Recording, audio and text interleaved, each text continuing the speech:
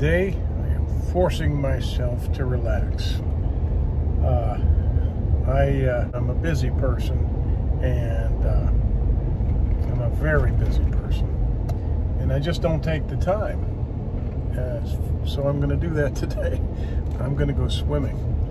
But before I do, I'm going to tell you young investors a story. This is so interesting, and it's so typical of the investor mindset. And if this doesn't help you in your endeavor to just be a lion out there and build your small fortune, big fortune, whatever you want, then nothing will. So I am going to a pool that is at a clubhouse, and the clubhouse is attached to dry slips. So it's like a yacht. It's called a yacht club, right? And imagine me. As I always say, I grew up poor and never. Well, I dreamed of things like that, but that was for rich people.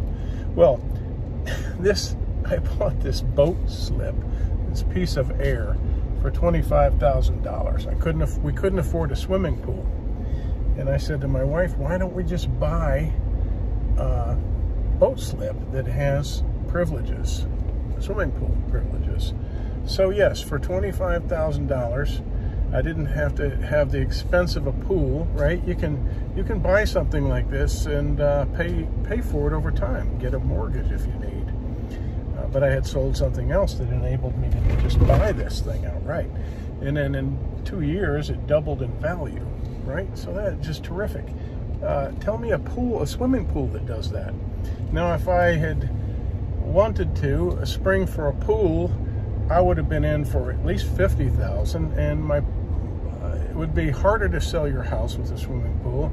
That's thousands of dollars a year of maintenance. So it's very much a losing proposition. Yes, you get to step right out of your house and into your pool, but I don't need that. I'm literally just under 2 miles from my swimming pool, a leisurely drive or a bike ride, and I'm at my pool. And what is the icing on the cake? There's always that if you do it right. Well, the icing on the cake in a situation like this is I was a renter all my life, right? I'm now an owner. I own things. I fulfilled the American dream. I worked very hard. I achieved with my wife wonderful things, and in so doing, becoming an owner, I'm able to rent to others. I'm able to provide the privilege to someone else to have a boat slip, to rent it from me and not have to buy it. That's great. They love it. And that covers my expenses. That's the right way to do it. You see? It's fun. Investing is fun.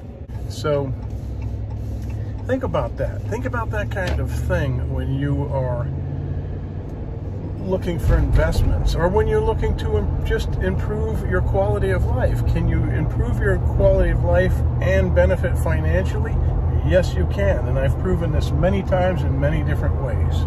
Okay, so there is just a little pick-me-up, a little financial lesson from the once poor guy who figured some stuff out. You can do it too.